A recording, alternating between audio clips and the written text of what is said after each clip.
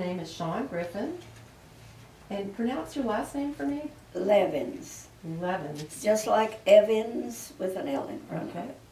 I'm interviewing Jane Levens for Georgia State University's Women's March Oral History Project.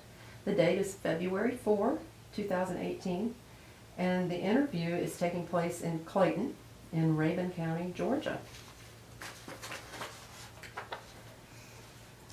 So during the interview, if at any time you want to stop, take a rest, or you don't want to answer a question, this is your interview. You manage it. I got it. Like you want it. Okay. This is Jane Levens to fill in for the audio recorder. It wasn't on at first. So Jane, what year were you born and where? Tell me about your beginnings. I was born in Rotan, Texas, a little town in central west Texas, in 1931. And was that out in the country? No. We lived in a small town. My father owned a lumber yard. My mother taught school. It was a wonderful place to grow up. My grandmother lived with us for a number of years. She was born actually during the Civil War. And I had some marvelous stories from her, that she had gotten from her mother about the Civil War. I had other relatives living there. It was a kind of town where if you got a tree, you planted it. We're pretty out far west. If you went out one direction from our town, you were in lovely cotton country, good soil for farmers. If you went out the other direction, you got into ranch land, a lot of ranches out that way. In the latter life, my mom and dad owned were consummates for Mobile Oil there in town, and did a lot of business with farmers and ranchers in the area. I had a very happy childhood there. It was a good way to grow up. And since you mentioned the Civil War, which side was your family on in the war? Oh, we were all Confederates. I've had my mother's family came from, this is strange, came from Georgia to Texas after the Civil War because things were so bad in Georgia at the time. Her father was a miller, owned a mill, and the other side of the family lived in Carrollton. My great-grandfather was a doctor. He was in the war, took care of troops on both sides. My kin in Texas, my father's people had been in Texas well before the Revolution, and when you're in Texas and you say revolution, you mean the Texas Revolution. But nonetheless, they all the men who could, went back south and fought in the war, and we were all part of the rebellion. We were rebels. So how did that play out in the politics of the 30s and 40s when you were growing up? What were your family's politics? When I was born, the doctor looked at me and he discovered a Roosevelt button stuck on my butt. My family they've been Democrats ever since they came out of the cave, I guess, on all sides of the family, my mother's people, my father's people. I was born, of course, I thought Roosevelt was my father. I loved him. We used to get around the old Philco radio when he'd do his Far Side chats. I was just a little thing. We had one of the Philcos that stood about that high, and I'd kind of put my chin on it, actually. And everybody would have their chair right as close as they could get to the radio, which seems strange, but that's what you did. And we'd listen. Even before I knew what he was saying, I was taught to be very quiet, very respectful, and listen. And I grew up literally loving that man. And when he died, it was just like one of the family had gone. So we were and still are Democrats, almost all of us. I have 4 sons, 3 of them are Democrats. One of them got seduced by the military-industrial complex, But he might come. I don't think he'll ever come back to me on that one. No, I love him. He's my son. But he's gone to the dark side. But everybody, pretty much everybody, and I have just been active in the party for a long time. So tell me about how you became politically active. What was the first thing you participated in, and how old were you? Okay. I didn't really participate in it, but I think the first thing that got me more interested, when I was going to college at Baylor University in Waco, Texas, Truman came through there on a train, and he stood out on the platform behind the caboose. The train stopped there and made a little speech. And I've always been a Democrat and interested in politics, but not so much. But I went down with a friend to hear him speak. And of course, after Roosevelt, I was like, oh, I don't know about this. But I was very impressed. I think the honesty of the man, the integrity, and I began to think more about politics. I didn't really get terribly interested or active until Kennedy was running for president. I lived in San Antonio at the time. It was a good Democratic time in the town, a lot of Democrats. And a friend and I got very active. Women were having neighborhood coffees, and you'd invite your friends and serve coffees and cakes, and we'd get some sort of a speaker, a politician, to come and talk. I helped a time or two organize a tamalata. A man named Maury Maverick owned a huge ranch out of town, had a lot of property out there, and he would have what they called a tamalata. They would have wash tubs literally full of tamales, kegs full of beer, all kinds of music, all kinds of political speeches.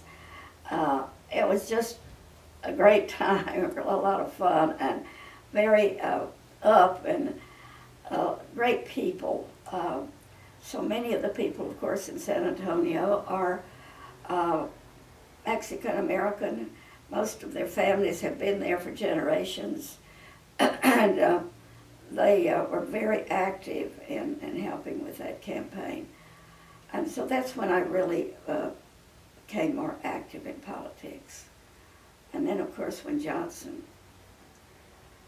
was president, I really loved Lyndon. Growing up in Texas, knew a lot about him, used to see him around Austin some, and very happy to do some work for him. Did work for local Democrats. I didn't work for Ann Richards when she was running for governor, but I did, because I was not living in Austin then, but I did work for her when she was running for state treasurer. Got to know her, and the more I knew these people, the more I wanted to really get into it. So were you working during these years as well? I did not work outside the home or have a steady job. I have 4 sons. Well, that's a job. And that's a job. I did a lot of volunteer work. Then after the Lousman was pretty much up, not out of school, but up, I did some work. I worked, well, even when the boys were younger, I did a column, a weekly column for the Austin American Statesman on Saturdays.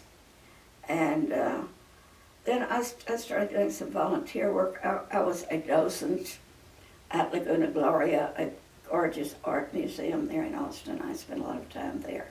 Also worked in a homeless shelter that was in an old church, and part of it was where we collected clothing and saw to it that it was clean and in good shape, and people would come in if they could afford to spend any money for something good. If they couldn't, they were given the clothing.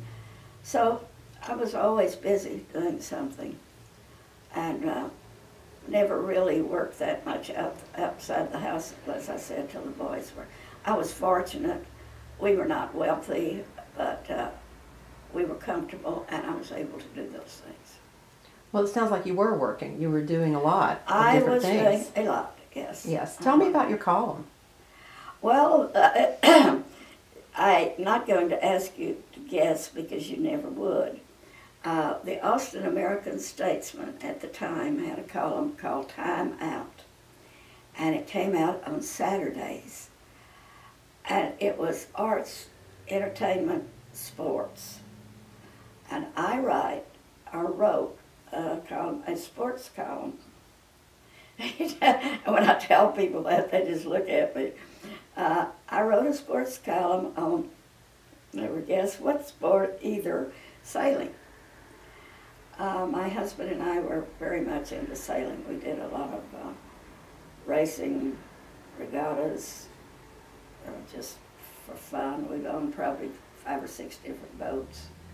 I loved it. I just loved it. There's a big lake out of Austin, Lake Travis, which actually is part of the Colorado River, dammed up. And I know most people don't believe that, but there's lots of water in Texas, lots of lakes. And we did a lot of offshore racing. That was a great sport, and during that period of time I was able to meet Walter Cronkite in Freeport, I guess, in the Bahamas. Had a chance to talk to him, and he loved sailing. He was kind of a sailing junkie. If there was a regatta, he was going to show up. And I was on the dock one day in Freeport. My husband was going to be crewing for really a very well-known sailor. And he was about to get on the boat, and I was on the dock with him. And he had a ditty bag that was one of my son's, and it had the University of Texas logo on it.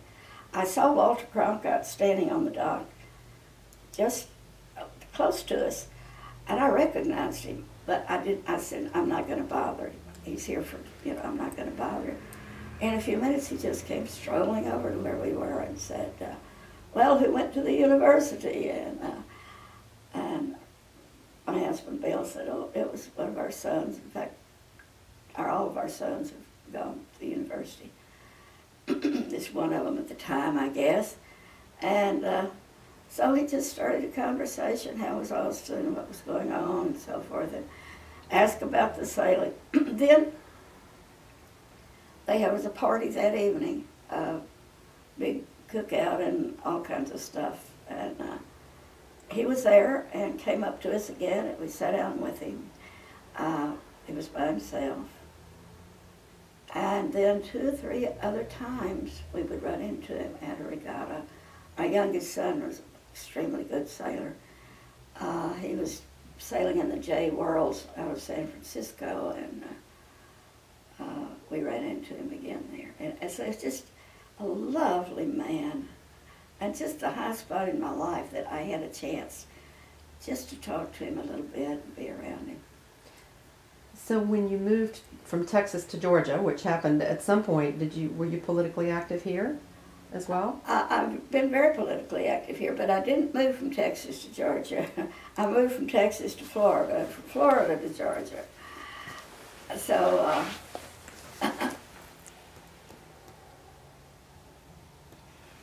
tell me about that. okay. My husband was killed in an accident. It's been 1980, it's been that long ago. I met someone else. He had some kin and interest in Florida, and we married, and I moved with him to Florida. And I was never really that politically active to start with him.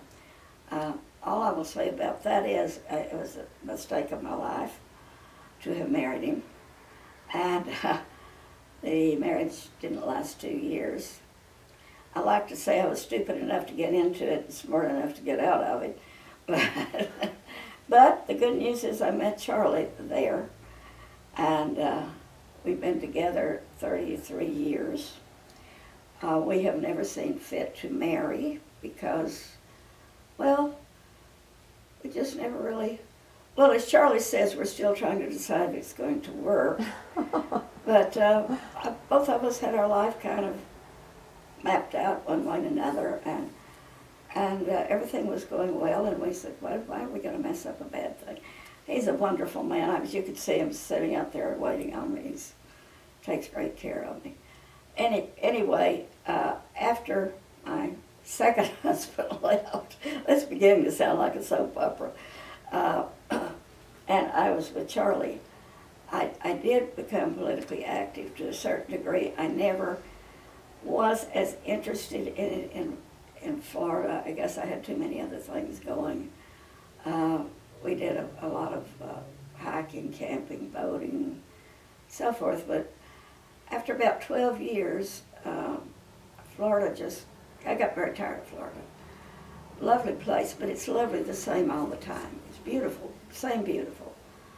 And we started coming up here to Black Rock in the summer, and fell in love with the place, just absolutely fell in love with the area, the whole thing.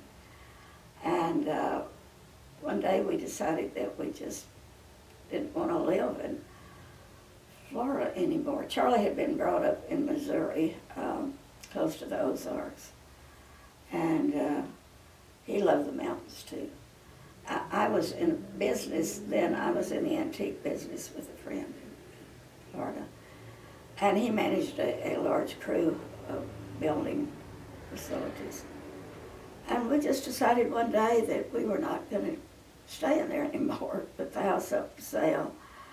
And everybody said to us, you don't want to move to Georgia, it's just hot. And, you know, people think that Georgia is all like South Georgia, most people in other states. And it's not like when you get to the Georgia-Carolina line, the mountains start as soon as you cross the line. They start before, and we had discovered that out, camping and staying up here, because we do a lot of camping, still we do. And so we moved up here from Florida. One day I said, well, we're just going to step out on faith. Sometimes you have to just step out on faith. And everything has worked for us. We built a house up here. He has worked as long as he wanted to, works for himself. I started working here for Carl Butler, down at Butler's. Everybody in town knows where that is. Beautiful shop for a long time, till about 3 years or so ago. Lovely people up here. We've made so many friends. And after we got up here, I really got more interested in politics up here in this area. And I've been very active in politics, more on the local or state level than ever before. Always, of course, interested in the presidential elections, but have done work for different politicians. For a while our party just almost kind of died, but it's really come back now due to someone I won't name. The party has really been energized. Are you talking about the election, the presidential election last year? Absolutely. So that has made the party in the Raven County rebound? It really has made it rebound. I think not just here, I think in a lot of places. For a while, when I first came up, we were pretty active, quite a few things going on. Did some work for different people running for Congress and all that. Nobody was ever elected, but we worked hard. Because this is a very red area up here. Mm-hmm. But after that last year, now, to my great amazement, you go to our Democratic meetings, and there was, I used to go and there'd be 6, 8 people maybe. Now there'll be 30, 35, 40, and we're getting more young people, we're getting more men. And it's it's just great. So I try to get to the meetings and I try to contribute what I can. The Women's March up here was a great success. Now tell me about you. Did you march here in Clayton? Yes, I'll have to tell you about this. We didn't. We had a rally, but we didn't march because some of the people organizing it, and I was included, decided that there were so many of us women who were just too old to march. We just can't see ourselves marching down Main Street with a little pink pussy hats on. We wanted to do something, so we decided, we were laughing about it. We said, well, we can have a march downtown and our walkers and our canes and our little carts, and we could all march downtown. And we had a big laugh again about it. And then we decided just to have a rally. And the new food bank here, which is the Northeast Georgia Food Bank, has gorgeous facilities. And in fact, that's where our party meets, at the food bank. They have a great meeting room. So we decided to have a big rally at the food bank. They set up a room for about 50 people. And they got speakers together. I was one of them. A number of people to speak. We're talking about local or area speakers, not necessary politicians. And when the day came, it was set up for 50 people. When the day came, there were people standing deep around the walls, standing outside. I have never seen such a crowd. It was just fantastic, and the energy. And after the designated speakers finished, there were probably 5 or 6 of us. Mary Smith, who is our chairman of the party, someone asked if anyone else wanted to say anything. The next thing you know, we had person after person getting up, standing up, and giving some sort of really wonderful testimony. We had a black lady who had come all the way from Franklin, who spoke inspiringly about the problems that she had run into. We have a wonderful Mexican-American lady who has just lately been naturalized, get up and speak about the problems that she and her family have had. I guess I represented the old folks. I spoke. We had a girl that I think you're going to interview maybe, who is 17, I believe, and in high school, who spoke. We had men it kind of reminded me of an old-time religious meeting where the Spirit grabs everybody and you've got all these people all standing up and giving this testimony. It was like that. It was just, it was wonderful, and it was supposed to have been over at, I guess, let's see, it was started at 12:30 or 1, and it was supposed to have been over in a couple of hours, and it just kept on going. It was amazing, the crowd, and I was amazed at the young people there. I was amazed at the men, and I think everybody left that rally with a new spirit, and I think it's not just women, you know. There are a lot of men there. We had one local resident, older guy. I don't know, I say older, I don't know if anybody's older than me, but he was pretty old. He got up and he said, well, everybody else has spoken, so I'm going to speak. Said somebody has to speak for the old fat white man. It was funny. Tell me about your speech. Well, I gave a speech mainly about 2 women that I found very inspiring. I talked mainly about Ann Richards. But there was another lady who, and I'm having a senior moment here, maybe it will come to me. But the young woman lawyer who was only, I believe, 26, who pled for Roe and Roe v. Wade. maybe her name will come to me, or you can get it. She was out of Austin, Texas, and she was scared to death to go before the Supreme Court, and only went because the lady who was the Roe in Roe v. Wade had come to her earlier for help, and she had tried to help her. And she said, I want you to do this. Now, I understand there was another Roe v. Wade, not Roe v. Wade, but a Roe case in, I think, in Georgia with another participant at about the same time. But I talked to her a little bit about her because she had an assistant who happened to be named Ann Richards. And Ann, of course, went on to be governor of Texas. And she had a very interesting history. She was having a problem with alcohol. I met her when at this time, a partner owned a little dress shop in Austin. And Ann came in one day, well before she was governor. I recognized her, and she said she needed a dress to wear for a debate. And so I found a dress for her, and we talked, and she found out I was a Democrat.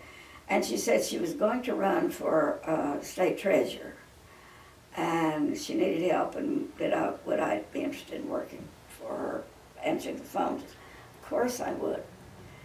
But what I didn't know was at the time, she'd been living with her mother, with her 4 children. She had just gotten out of rehab for alcoholism. She and her husband had separated, just going through some really rough time. And she was just trying to pull herself up again by her bootstraps and get it together. And of course she did. And I had the opportunity to work for her. And I was just answering the phone.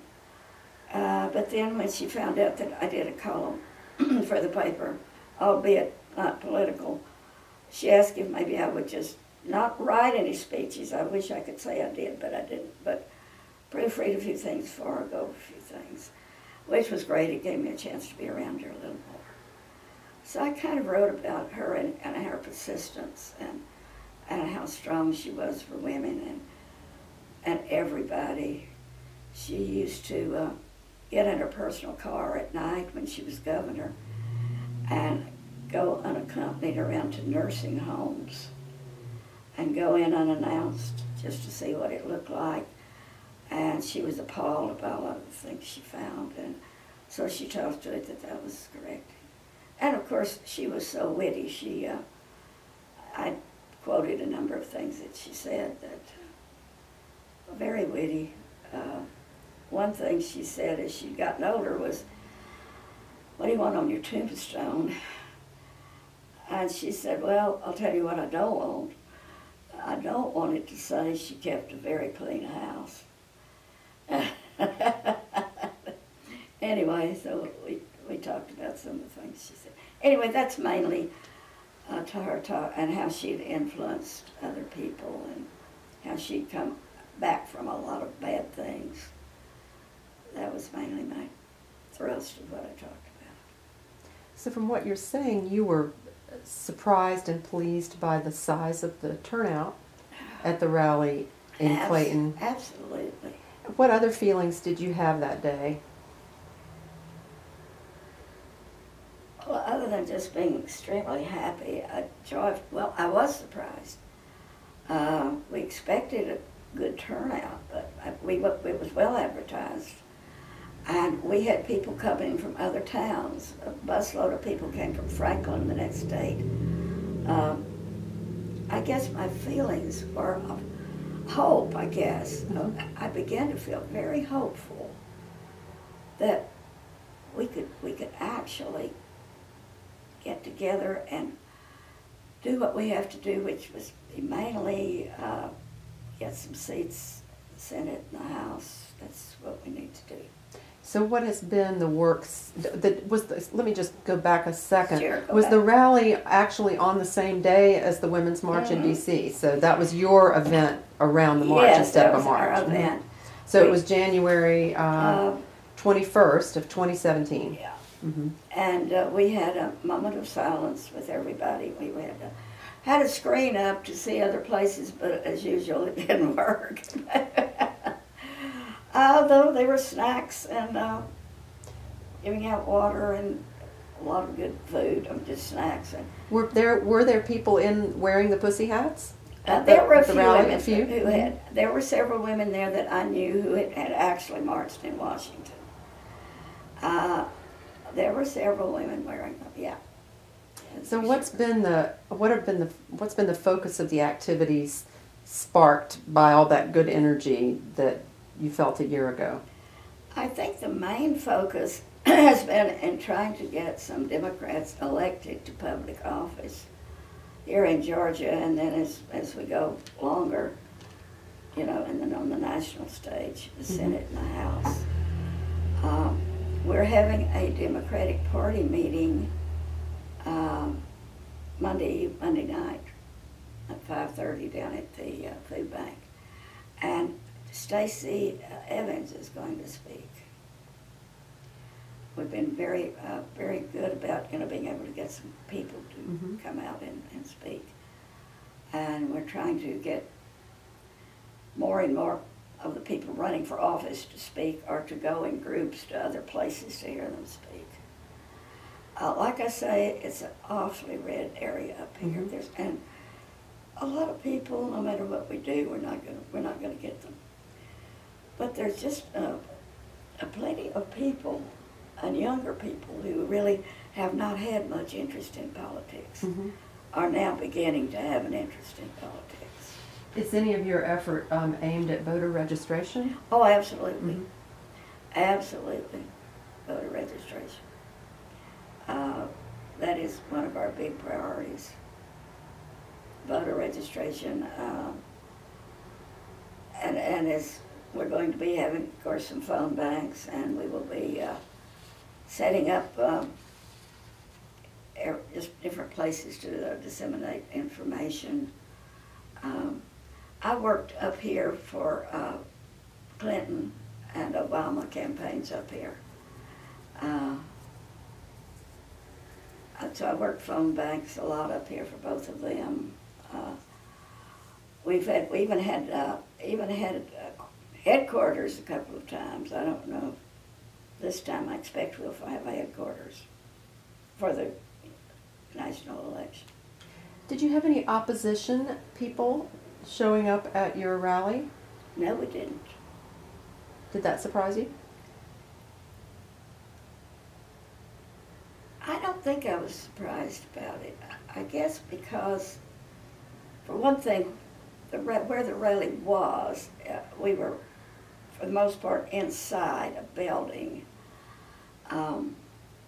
And, you would just have to stand out in the parking lot with a sign, I guess. As far as I know, we didn't. There was a wonderful young man, Tommy, I think it's Tommy Calkins, young reporter who works for the newspaper here. This part probably shouldn't go in there. Apparently he's a very good Democrat. He covered our rally, and he stayed all afternoon and stood up with all of his equipment and made a lot of pictures and put a big article in the paper on the front page of the Levens section with pictures and lots of stuff. And I knew he was a Democrat because I was watching him when he was filming, and someone would say a certain thing, he would go. But I leave that part out about him. It might get him in trouble with his job. But it was really neat. He's a super nice guy. So we have allies here and there, in the sea of red. I live in an association about 4.5 miles from town, up on the side of a mountain. And almost all of my neighbors, not everybody, but almost, have come here from somewhere else. And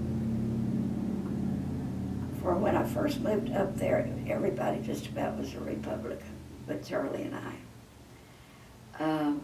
And now it's evened out more. There's probably about as many, and there's not a lot of people up there. I said 16, let's see, 8, 10 couples, maybe a little more. But we've had a few more people move in. A couple that had their property destroyed in the Virgin Islands who moved in, good Democrats. A couple of two different groups of women who were partners, great ladies, all of them good Democrats.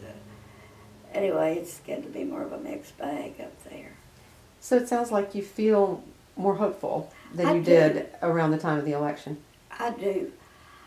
I there for a while, I'll tell you what, I went to bed before the results of that election, and I was a big Hillary supporter. Part of it selfish. I just wanted to see a woman be a president before I die. And how many more years do I got? You know, I really wanted, and I thought there's not a more qualified person in the world than Hillary Clinton for this job. I was just sure she was going to get it. I just really hadn't taken Trump that seriously. And I went to bed before it was over, and you know, I was sure I'd wake up in the morning. Got up the next morning, and Charlie was sitting in the living room very quietly. The TV wasn't on. And, you know, I would think if Hillary won it, the TV would be on, and it was quiet as a mouse.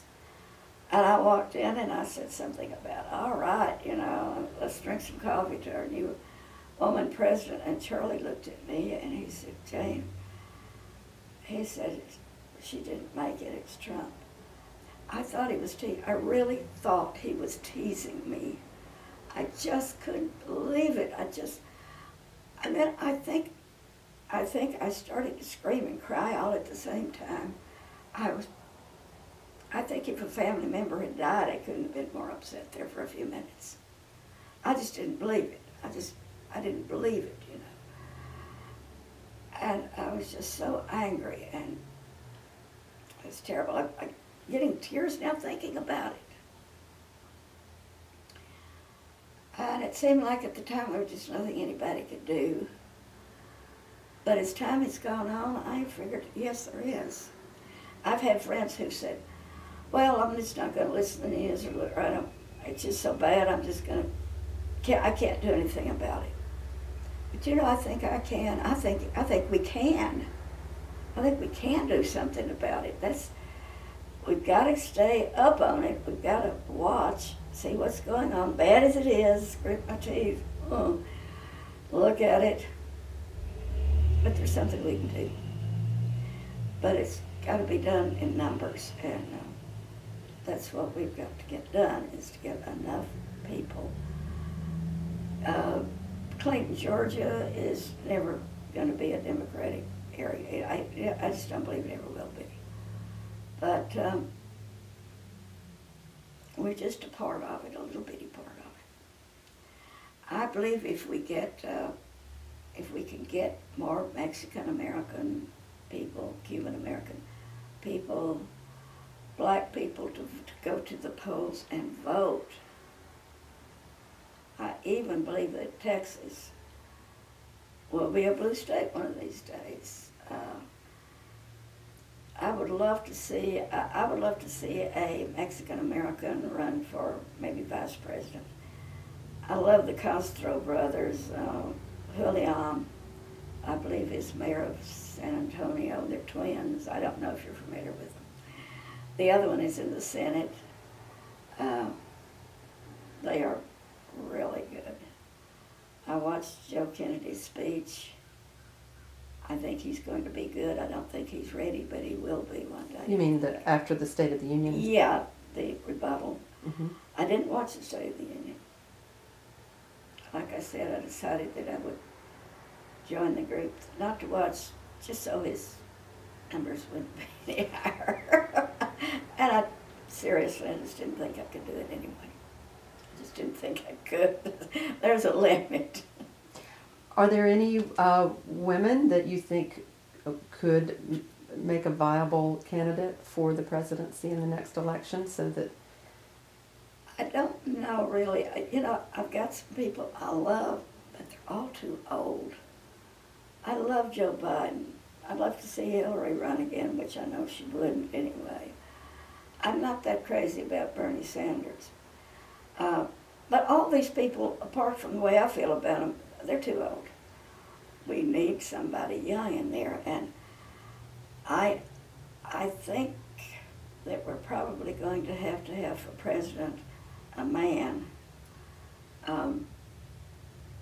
There's a number of women that I like a lot, but I have not really settled on any one woman that I think could do it. Like I say, I think next time around we're probably going to have to get a good man in there. I'm not sure. I just don't know. And I don't know what's going to happen. I don't know if Trump's going to be in there 8 years or not. And if he's not, then we might have Pence, and that's kind of worse. He might not put his finger on the nuclear button, argue about whose button was the biggest, but he is bad. He's bad news, very bad. He's saner, which might be worse. So there we are. So did you have any kind of rally or special meeting this year on the anniversary of your last rally, or here in Clayton? No, we didn't. I guess because, you know, last year we didn't have a rally last year. Yeah, it was. I'm sorry. Yeah, it was last year. I'm sorry. Yes. The anniversary just passed. Yes, yes. I'm sorry. I didn't know if you had something special to mark the anniversary or to get everybody back together again. I think it'd be a great idea. But it sounds like you've kept having regular meetings, and that's been your follow-up, which is organizing for projects. We're meeting once a month at the food bank, but then we've got different committees going on for, like you say, voter registration. We had the meeting before this one, the woman here who is in charge of the elections, I can't think of the title exactly. She's in charge of all the elections here in Clayton. Tammy Whitmire is her name. But she came in to talk to us about the voting machines here, how they were secured, how people could register to vote if they were out of town, how people could vote, early vote, just all the information you might need. I guess she's elections, well, I'm sorry, I can't put my finger on exactly what the title is, but she is in charge of overseeing. Very knowledgeable, very smart lady. And she gave everybody a lot of good information. So you're doing continuing like education efforts and outreach efforts, and that's was energized actually by the election, the presidential election. Absolutely, and I think that's true. Not just here. I think everybody suddenly waked up. It's terrible to say that we're just kind of going, you know. Oh, I did work for Hillary. I mean, I did some calling and various things you do. Wanted her to win so badly, but then I just got complacent because I just thought it was just in the bag. She was just gonna happen. I mean, come on, you know. And it didn't, and I think that was a big wake-up call. Like, well, when we let ourselves down a little bit, when we don't do our work, do look into things, this kind of thing can happen, and it's amazing that it could happen. I'm still stunned, honestly. Part of me is to believe that this country could do this. I'm stunned at people I know who are intelligent, well-educated, who voted for that man, and who want to argue politics with you, tell you how great it is. I think some of them may have kind of waked up because they don't want to talk about it anymore. And we have some good friends that we just don't talk politics with because they're not going to convince us. We're not going to convince them. So we just still friends. But I don't say anything, but if someone says some bad things about one of my candidates or someone in office, I will talk back. I even unfriended one of my sons for a while. You mean on Facebook? Yeah. The one who was the Republican-leaning son. When Obama was running for president, I don't mind criticism. If he could say, I don't like Obama because I don't like his policies or whatever. But no, he said something racial. And I sent him something back on Facebook. And I called him. And I said, look, I don't appreciate that. And I don't want to see you do that again. And he said, oh, I'm so sorry, Mom. I'm sorry, I won't. 2 or 3 weeks later, something else popped up. So I just went over there and hit the button. And after a while, he acknowledged the fact that he had overstepped his bounds, and we're friends. And he doesn't say anything about politics at all. You're still his mother. Yeah. Still can bring up the standards if you want to impose them. Absolutely, I'm still mother. That's and, right. They can be different, it's their right, but there are certain boundaries you just don't cross. So I'm sorry, go ahead. I was just going to say, we have a couple of really close friends who are Republicans, and when Hillary was running for president one day, the wife said something about Hillary that was unacceptable. And I just told her, I said, well, we're Democrats. And I said, the only way we're ever going to really keep this friendship going is just not talk about politics. I would appreciate it if we don't. You don't. And she didn't any. People are reasonable. That seems like the thing that we have to do nowadays if we're going to be able to be sociable and across party lines. It's sad. It's sad. I can remember a time when there really wasn't that much difference in the Democrats and the Republicans. When I was growing up, nobody really cared. It didn't really matter that much. It just didn't, you didn't even necessarily know if somebody was a Democrat or a Republican. When I was a kid, you just didn't. When I was growing up in that little town in Texas, it was very, very blue. All Democrats, just about all Democrats. Can you please spell the name of your hometown? I didn't quite catch it. It's Rotan. Rotan. Rotan. Yeah. I had an uncle who was postmaster there for many years. And one time I heard my mom and dad, when I was about 5 or 6, talking about the job of being the postmaster, and they said they were worried that Roosevelt wasn't going to win the next election. And my mother said, well, if he doesn't, well, Uncle Jack might be out of a job. He might not be postmaster. They'll appoint a Republican. I don't know if they ever did that, really. I thought they did. It's that kind of job. And I remember I worried about that. I couldn't have been more than 6. I worried myself to death. I didn't even know what a Republican was. Now, that's how Democratic that town was. And I went downtown with my mother one day. She was shopping in a little shop. And I remembered that my dad said, well, I don't think there are any Republicans in town anyway. And Mother said, I think Mr. McNairn might be a Republican. So we went downtown, and Mr. McNairn had a hardware store downtown, about 2 doors down from where Mother was shopping. And I slipped away from her, and she found me looking in the window like this at the hardware store, trying to see a Republican. Now that's how few Republicans we had.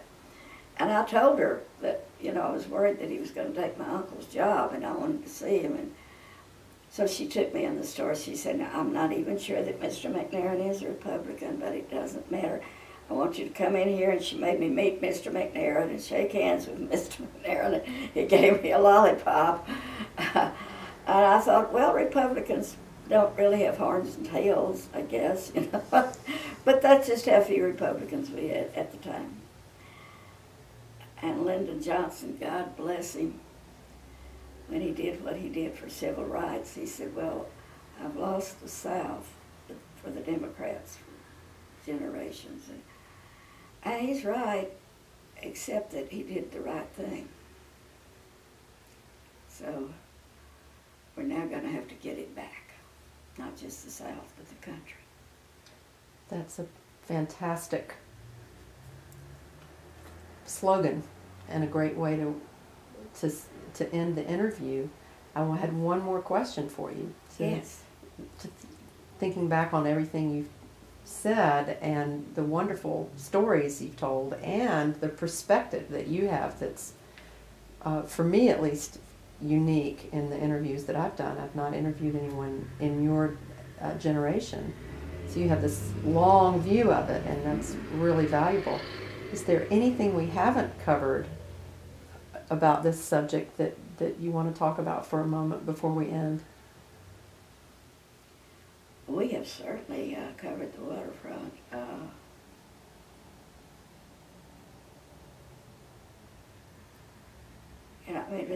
I have the perspective of looking back on all the presidents since FDR, and some good, some bad, some indifferent.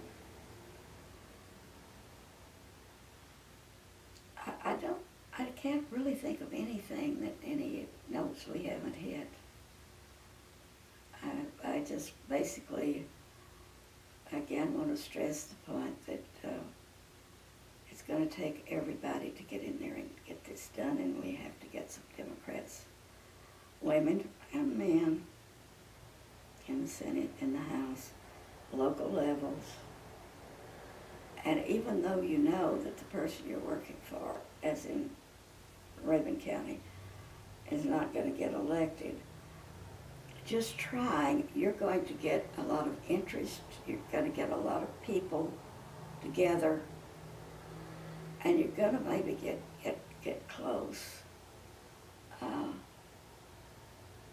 And then we'll get closer and closer. And I regret the fact that I may not live to see all of this happen, but I am going to try to see some of it happen. Thank you. You're welcome.